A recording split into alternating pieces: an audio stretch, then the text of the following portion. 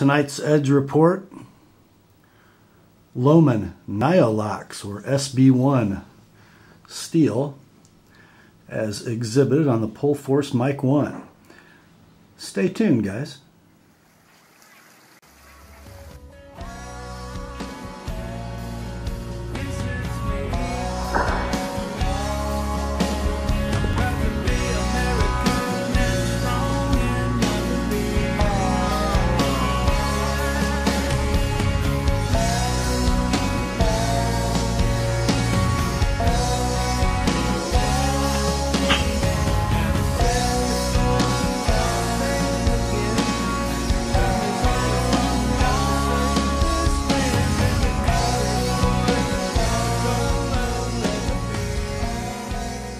Hi gang, Rob here. It's the evening of 28 October 2013. Tonight's video, not a knife review, but a sort of steel performance analysis on my Pohl Force Mike One, which uses Lohmann's Niolox or SB1 steel. Frankly, it's a steel I just can't find much information on other than chemical composition and some opinions or guesses at how it's going to perform. It is a normal composition, not powdered stainless steel. Not very high in carbon or chromium, about 0.8% of carbon and 12.7% chromium. Now at that lower chromium level, in order to remain stainless, it needs to have kind of a low carbon content because carbides form between chromium and carbon, using up the rust-resistant properties of the chromium. So with only 0.8% of carbon, only 12 or 13% of chromium is needed for it to be rust-resistant. How does it get hard and tough and wear-resistant? Well, it has sort of this voodoo element, Niobium.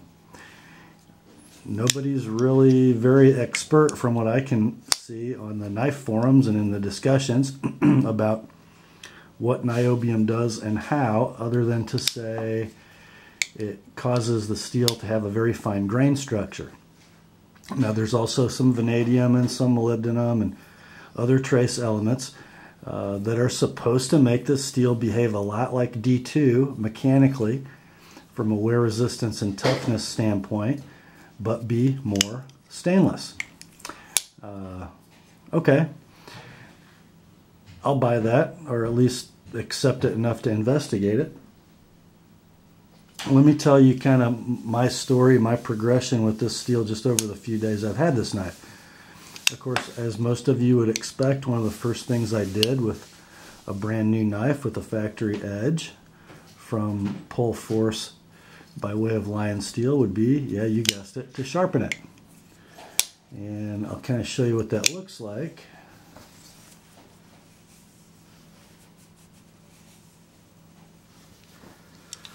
See if we can get in a little tight here and show you that edge. Pretty standard for what you're used to seeing on this channel, nice and polished.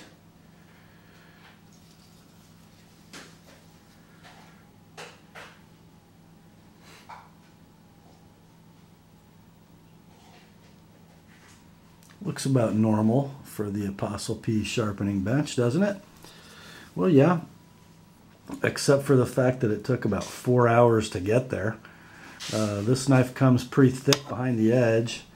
I would guess it to be between 25 and 35 thousandths just from my pinch caliper here.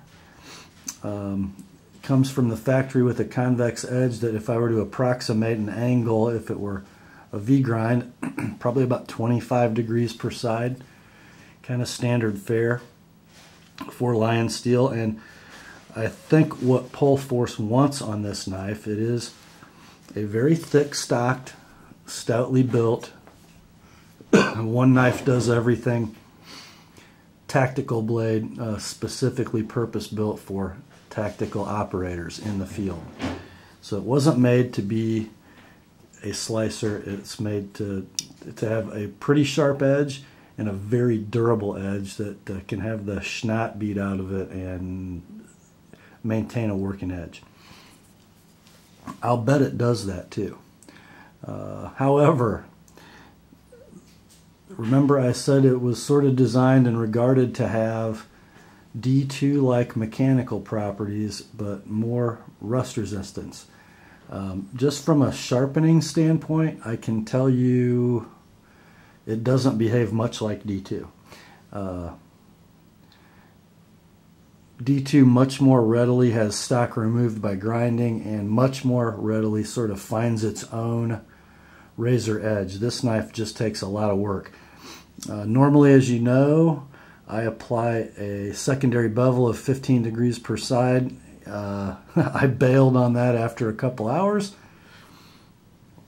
went to 18, and then put on a super tiny 20 degree micro bevel. And the reason I bailed on the 15 degree secondary is, first of all, I think it would have been too broad from just an appearance standpoint. Second of all, it would have taken hours and hours and hours. And I don't think the knife needs it given its purpose.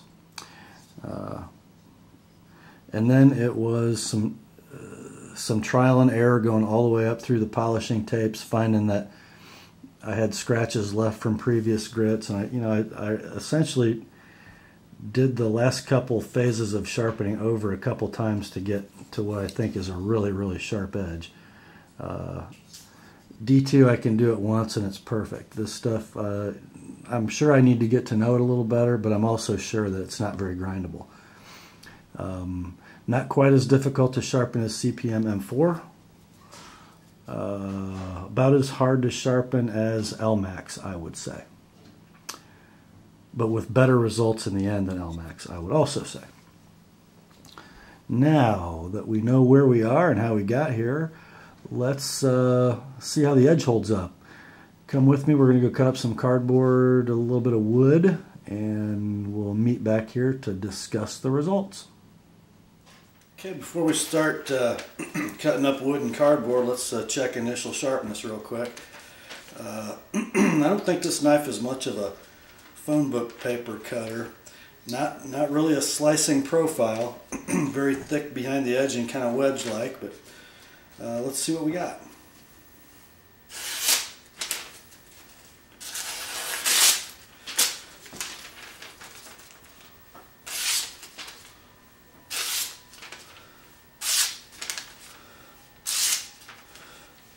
Well, if I do my part, the knife does its part. Okay, let's start with some cardboard. Standard 2-ply corrugated cardboard. We'll just start cutting this up. I got 3 sections of it, all in pretty good condition, nice and dry.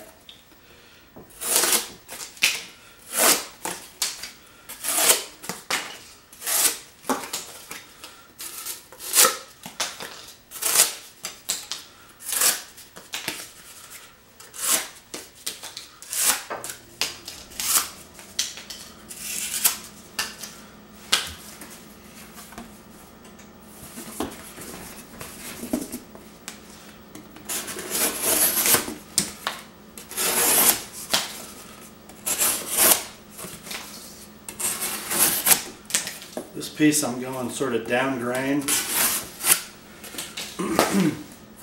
We'll go across the grain on this one.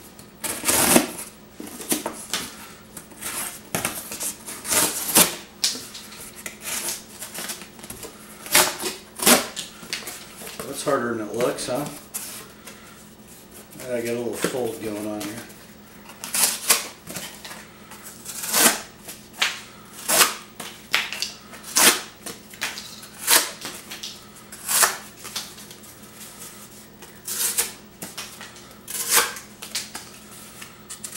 Okay, that's enough of that. Let's check out some wood. This is just a soft pine paint stir. We'll shave a little bit of this.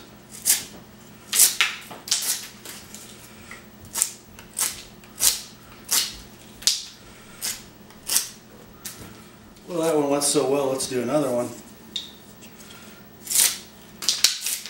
This This thing is vicious, man. See those wood shavings flying?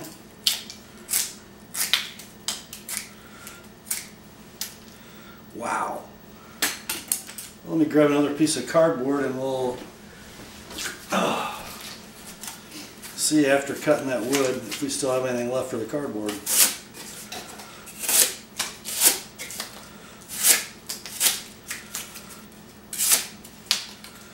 Not bad. Alright, let me go get another piece of paper. I'll meet you back at the reviewing table and we'll check post-cut test sharpness. How's that sound? Okay gang, here we are. Post-cut test, checking sharpness. All I've done is wipe off the edge to get any wood or cardboard goo off. Let's see what we got. Oh, that was me, I think. Yeah.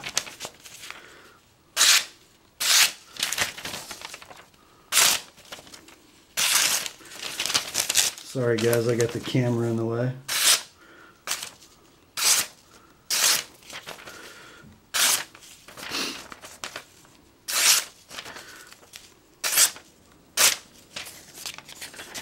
Actually, I think this is pretty much all my technique.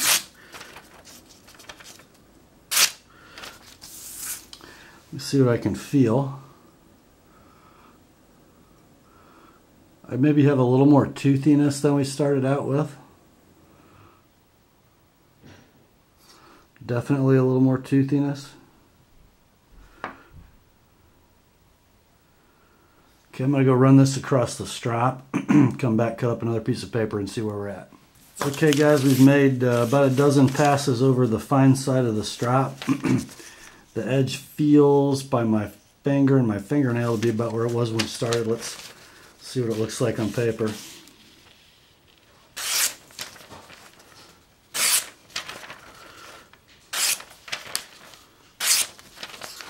Maybe better.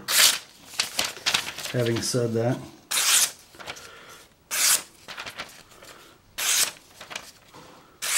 okay,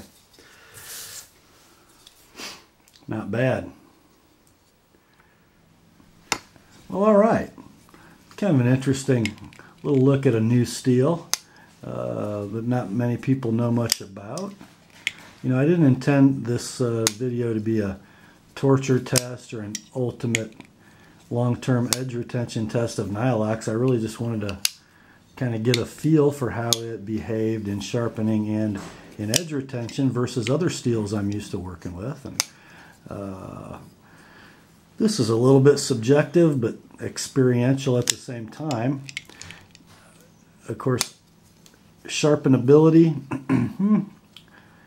about like LMAX, not as good as D2, not as easy to sharpen as S30V or CTSX HP, not even as easy as M390 or ZDP 189. It's sort of toward the difficult end of knife steels to sharpen. What's the trade-off for that? Well, we would hope that edge retention is the trade-off, wouldn't we? And although I didn't take it to completely dull, I did cut up some wood and some cardboard with it to see what the edge felt like when I got done. And after, what, maybe 30, 40, 50 cardboard cuts and a couple paint stirrers chopped up or sliced up, whittled up with it, we ended up with a toothy but still very sharp edge. It wouldn't readily slice through phone book paper, but it really has never been intended to be a slicer. Still plenty serviceable cutter. And after some very light stropping, it's back to lightsaber sharpness. So does it behave like D2? I think it kind of does. So although it's not as sharpenable, I think edge retention looks to be about the same. The keenness of the edge able to be applied, maybe not quite what D2 is, but you know what steel is. And in return for that, we get really, really good rust resistance. You know, my sharpening system, the Edge Pro, uses a lot of water, and I was in that water for a long time with this knife. You know, little drips and drops and runs, getting back underneath the scales toward the pivot, Plenty of opportunity for flash rust. I saw nothing. So if the object is to make something like D2 in performance but with much better rust resistance, it seems that Lohmann's Niolox is that steel. And it's very easy to see why Dietmar Pohl chose it for this folding tactical knife design. He definitely marches to a bit of a different drummer, and this time I kind of like his tune. We'll see how this steel continues to perform, and I will keep you posted. So grace to you and peace from God our Father and the Lord Jesus Christ, and remember, the Word and my Pohl Force Mike One are sharp.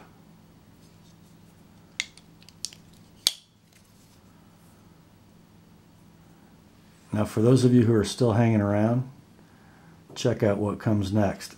In the middle of my cut test, I kind of got in trouble for messing up the kitchen. Check it out. Really? I'll clean it up. Well, that's right. I didn't know what you were doing. Okay, let's see how I'm going to edit that.